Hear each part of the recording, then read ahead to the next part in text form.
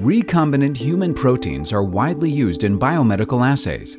As it serves as the substitute of the native protein, how close it resembles the native protein is of vital importance for us to correctly interpret the experimental data and to understand its biology. How to produce the best recombinant protein? That is the focus of this presentation. There are unlimited ways that protein can be used in research. Here we highlighted a few. They can be used in protein interaction assays or as antigens for antibody production. Human proteins can be used as standards for a variety of assays, including ELISA, in vitro biochemical, and cell-based functional assays. Heavy isotope-labeled proteins can be used as standards for quantitative mass spectrometry, MRM, SRM, several key elements needed for the production of a recombinant protein. These include 1. The appropriate expression vector containing the encoded gene with the proper transcriptional and translational control. 2. The proper expression host, a cell system for protein synthesis and modification. 3. The optimal protein purification scheme. Of these three elements, the expression host is of vital importance, as the biology of the host cells determines the characteristics of the recombinant protein that is produced. Multiple host systems are commonly used to produce recombinant human proteins. These include E. coli cells, yeast cells, insect cells, mammalian cells. Each system is unique and has advantages and disadvantages. E. coli is by far the simplest, quickest, and least costly way to express human proteins. The most popular expression vectors use an inducible promoter upstream of the coding sequence fused with a GST or His tag. The advantage of the E. coli system is low cost and high yield. The exogenous expressed protein can comprise up to 50% of the total cellular protein. However, the expression of human proteins in prokaryotes such as E. coli has many limitations.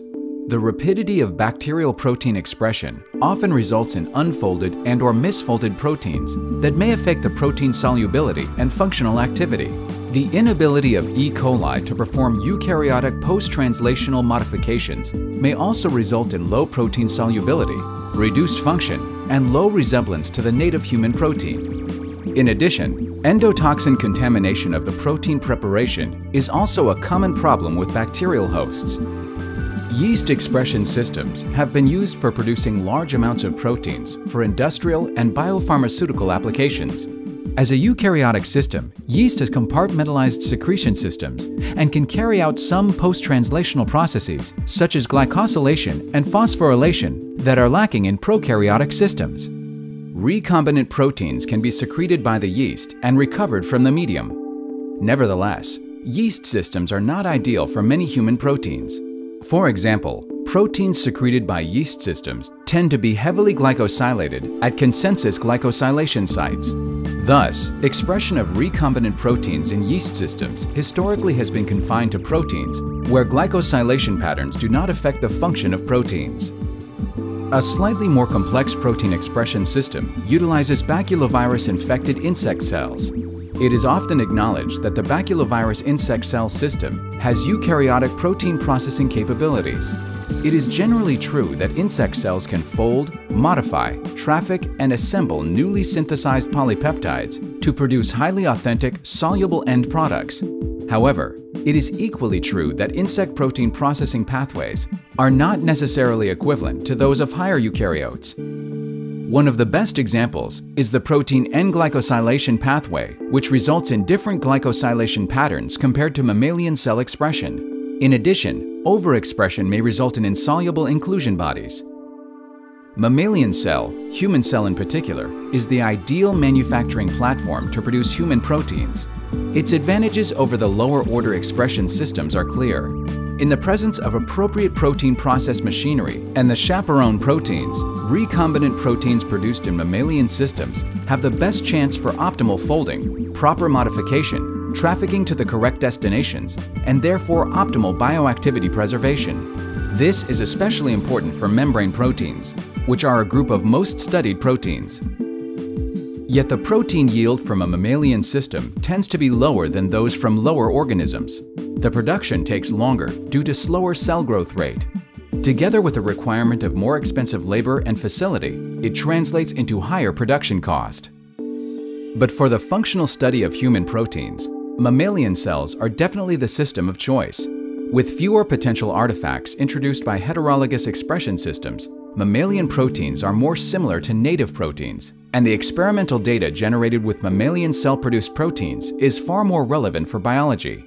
Although it is desirable to express human proteins in mammalian cells, it is still costly and time-consuming for each researcher to perform each protein expression individually. Production of a recombinant protein is a multi-step process involving various facilities, reagents, and skill sets.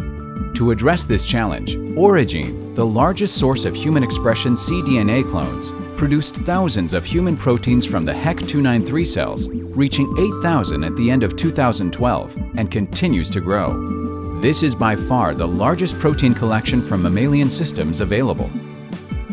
Our multi-step process starts with a TrueORF Gold clone, a ready-to-use expression vector verified for mammalian protein expression. Ion exchange columns are used to produce milligrams of purified plasmids, which are then used to transfect a large-scale HEC293 cell culture. Affinity columns are used to purify the recombinant protein with the DDK expression tag. The proteins are analyzed by SDS PageGel electrophoresis, and data are then displayed on the OriGene website. OriGene's protein catalog is an expanding portfolio of over 8,000 proteins, and approximately 100 new proteins are added monthly. All proteins are searchable on our website through gene symbol and accession number.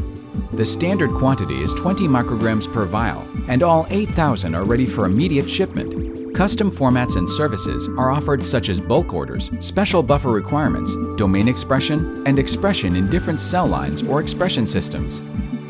We selected a few important proteins for functional testing and found them to have higher biological activities. Here is the mTOR data. mTOR is a pivotal serine-threonine protein kinase that regulates various aspects of cell activities. In this graph, the kinase activity was measured in an HTRF assay. 3 recombinant mTOR proteins from different commercial vendors were compared, each produced using different strategy. The blue line represents OriGene's full-length human protein expressed from HEC293 cells, the red line represents a truncated mTOR protein, and the green line represents the full-length mTOR from insect cells. For a screening of an inhibitor or an interlacing molecule, isn't it clear which mTOR protein product should be used? Here, IDH1 proteins purified from human and insect cells are compared. Enzymatic activities were determined by monitoring NADPH formation based on the absorbance at 345 nanometers, with isocitrate as a substrate and NADP as a cofactor. The red and green spots represent IDH1 wild-type protein from HEC293 cells and SF9 cells. The blue dot and cross are cancer-related mutant IDH1 R132H as a homolog or heterodimer. In summary, HEC293 cell-produced IDH1 are much more active than SF9 cell-produced IDH1, while the R132H mutant or the WT-R132H heterodimers are inactive. The successful use of OriGene's recombinant human proteins have been demonstrated in the literature. During the last 3 years, dozens of papers have been published citing OriGene's recombinant mammalian expressed proteins. A selected list of these publications can be viewed on our website. In addition to full-length human proteins, OriGene also offers a variety of related products, including overexpression lysates, the homogenized cell lysates from transfected HEC293 cells, ideal for antibody specificity sensitivity evaluations, and as standards in Western blot and ELISA. Mass spec standards. By labeling the HEC293 cells with heavy isotopes, the purified proteins carry the heavy isotope and serve as a perfect internal reference for SRM/MRM applications. Primary antibodies. OriGene's proteins are used as immunogens to generate a new class of monoclonal antibody, TrueMab. Due to the unique nature of the immunogen, TrueMabs are more likely to recognize the native protein target in its physiological condition, therefore are better antibodies for assay development.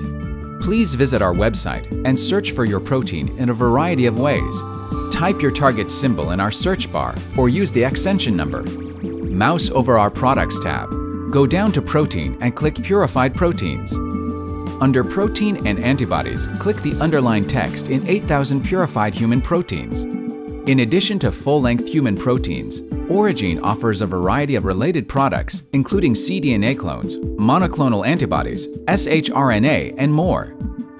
Take advantage of our collection of 8,000 human proteins to accelerate your protein research, or you can tap into our protein expression expertise with customized protein services.